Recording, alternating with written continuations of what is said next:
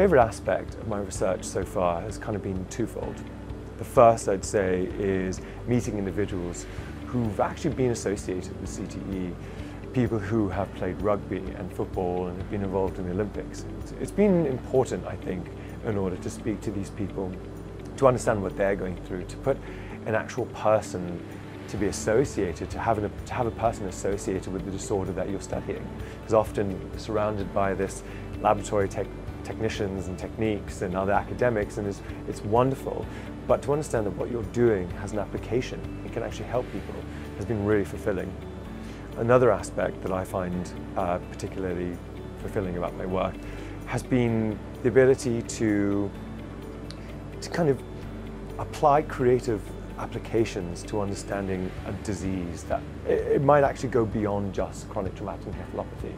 Some of the work that we're doing is focusing on bits of the vasculature, and luckily, as we have this kind of old collection, we're realizing that what's changing in these boxes, which isn't just in CTE, are changes around the vasculature, around the blood vessels.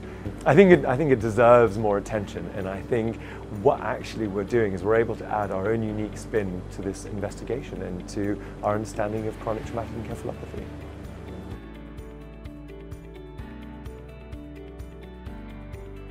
We have many further plans for investigations for chronic traumatic encephalopathy, one of which is really exciting, is the use of 3D immunohistochemistry or tissue clearing.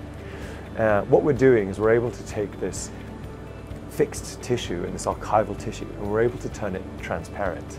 And by turning it transparent, what we're actually able to do is, instead of taking 7 or 8 or 30 micron thick slides to examine, we're able to take 1, 2, 3 millimeter blocks of tissue and understand pathology in 3 dimensions.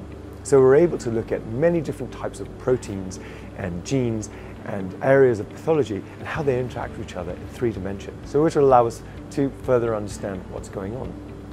Another aspect that we're looking into, like I was saying, was the vasculature.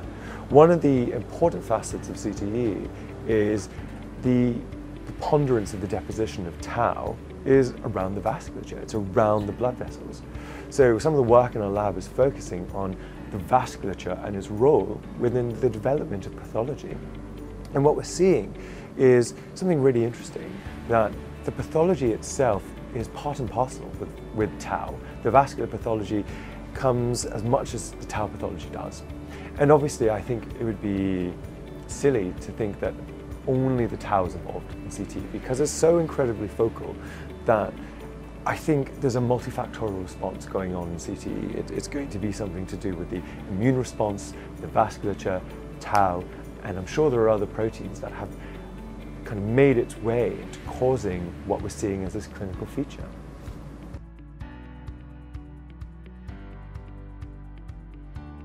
I think advice to early career researchers who are interested in CTE that I would give is be as creative as you can. I think what's really important is we're at a new frontier. Nothing has been done on CTE, which allows you to be as creative and as scientifically adventurous as you can be. Why be shackled by the old ideas and ideologies of this is what it should be? You know, where you have something like Alzheimer's or Parkinson's, in which years and years and years of research has been going on. CTE is relatively recent. I think be as creative and fun and exciting as you can be, and yeah, the sky's the limit.